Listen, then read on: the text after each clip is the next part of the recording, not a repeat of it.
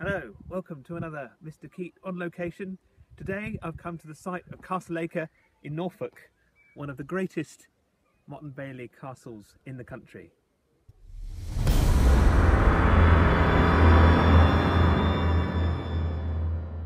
Imagine now that you are an Anglo-Saxon peasant. Your family for generations have been farming the surrounding countryside, and now you're forced to come and pay homage to the local Norman baron, William the Conqueror, who was given this land, this castle, by William the Conqueror, the victor at the Battle of Hastings, the person who's killed your king, King Harold Godwinson. He's been given this land to pacify the surrounding area, and as a result, you are forced as a peasant to come and give your offering, to submit your tithe, your taxes, before the local lord in his castle.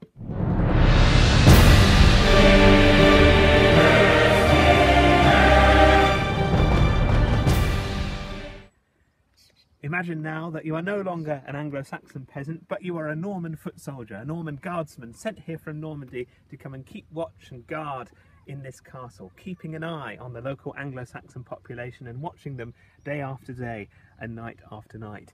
You've heard that in the south, near Ely, a man called Hereward the Wake has ravaged the local Norman army and has established for himself a base there, a stronghold from which he can branch out and reach the local countryside. You have got to be there to stop that, and you've got to make sure that the local nuns and monks of Anglo-Saxon origin aren't putting up any rebellion also.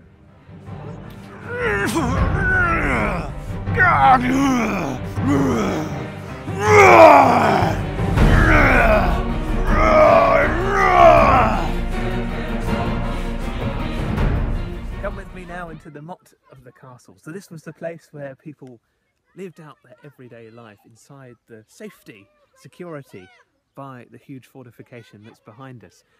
Underneath these earthworks here, you've got remnants of the town, the small village that was here 1,000 years ago during the Norman settlement of England, surrounded by huge earthwork walls that were built by the Anglo-Saxon inhabitants who were made to construct this castle.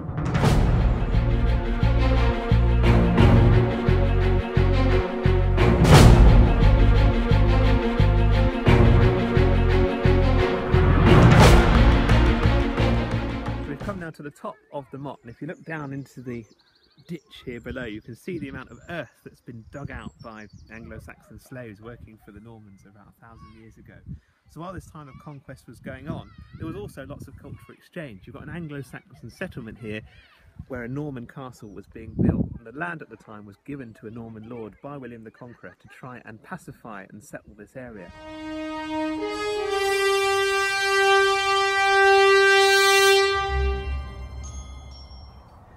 You see, the Anglo-Saxons had already built existing defences at Castle Acre as part of their network of burhs that were to defend the Anglo-Saxon kingdoms against Viking invasion before 1066. But what the Normans did after the Battle of Hastings, travelling around the country, consolidating their power, is they took their own form of castle and in an act of supremacy, they built theirs on top of the Anglo-Saxon pre-existing foundations.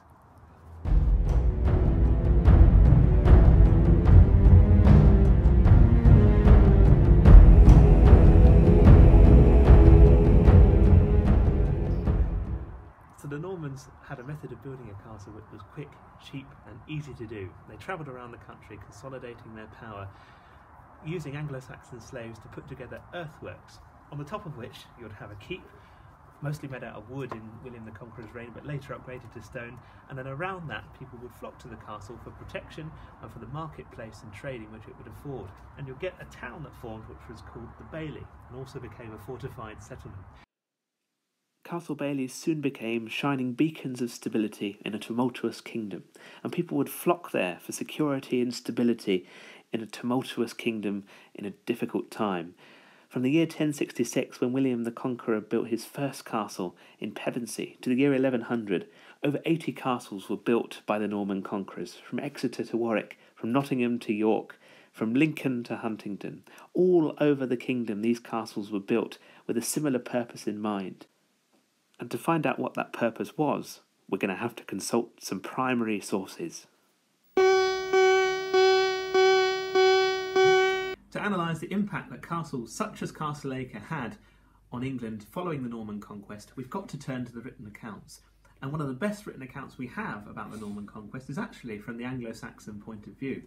In front of me is a copy of the Anglo-Saxon Chronicle, which is a compilation of monastic accounts written during the Norman Conquest, and we're going to turn to the chapter of 1087, the year that William the Conqueror died. Now, during this chapter, the monk tells us what William the Conqueror did during his reign. Let's have a look and let's see what he talks about. He said, "He had castles made and oppressed poor men. The king was very hard, and took of his underlings many marks of gold, and many more 100 pounds of silver, that he took by weight unjustly from his people for little need." And what this tells us is that castles were in fact bound up with the administrative machinery of state. As well as being a symbol of aristocratic power and royal authority, they were the places where taxes were collected and money was made for the government, this new French government of England. We're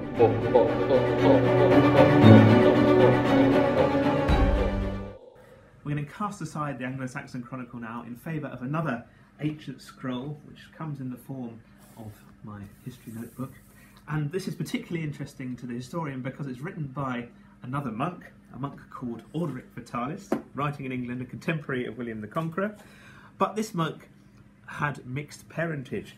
His father was Norman, whereas his mother was English.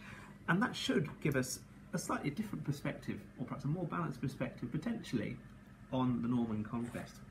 Orderic Vitalis writes about the purpose of castles as being a means to control rebellion in England. There's one example where Edric the Wild rebels in East Anglia, and Orderic Vitalis writes about this rebellion that it was crushed, and it was crushed because the English scarcely knew about castles in that region, and they could only put up a weak resistance to their enemies. He goes on to say that William the Conqueror's army, throughout the 20 years or so of his reign, built castles far and wide throughout the land as a means of conquest. The castle was to serve as a guarantor of security in a country where the king would often have to travel back to his homeland in Normandy to ensure security there as well. They would be tools of punishment for the Anglo-Saxon population, but they would also prove to be tools of prosperity. Over 3/4 of the towns founded between 1066 and 1150 in England all had adjoining castles. All in all, they were to be a significant feature of the Norman Conquest and England's history for years to come. What I hope you can also see from these huge domineering earthworks is just how huge a deal a castle was in the daily life of people here living in the Middle Ages. This was the place that you were afraid of, but it was also the place where you got your security and living from. It was the place that fostered trade as communities, especially minority communities, moved around it for safety. And it was also the place where you went to pay your taxes, the place where you paid your feudal dues, your feudal earnings to the lord, the local lord of the manor. So having that importance in everyday life meant that it was certainly something that can't be ignored as we study the Middle Ages.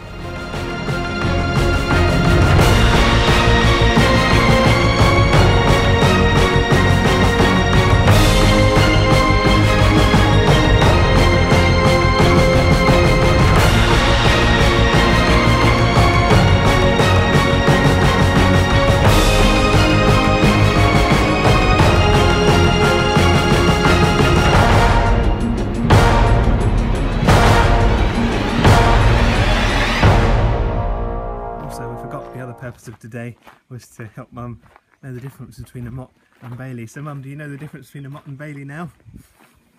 Oh no, I wasn't really listening. Oh. Sorry.